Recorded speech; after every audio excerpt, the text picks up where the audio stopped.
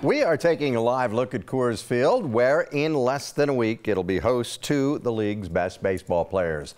All-Star Week festivities get underway this coming Friday. With just a couple days to go, businesses downtown are getting ready for the big crowds. 9 News reporter John Glasgow is here with how they're preparing. And John, to say they're excited really is an understatement. You can feel that energy, and we know how busy it gets in Lodo for Rockies games. Now with the best players in baseball in town, the crowds are going to be bigger, and so is that baseball buzz. Crews, they're getting some of the final touches done around the ballpark there.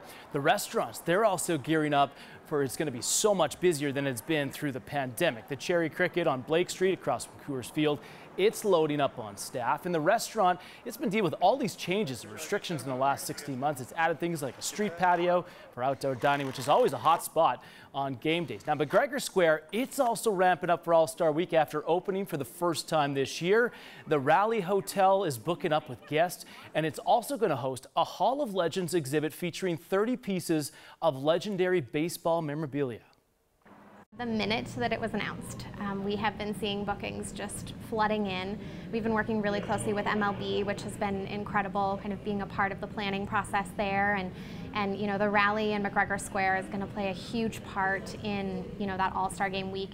It will be ground zero. The Hall of Legends is going to be something to see, too. They have a game-worn Joe DiMaggio jersey from the 1951 World Series. They also have a 1952 Mickey Mantle baseball card. This thing is so valuable, it will have to arrive at the hotel in an armored car. Corey, I love geeking out all the sports memorabilia. I bet so many others are going to as well. I am with you. It is so exciting. I cannot wait to watch. John, thank you.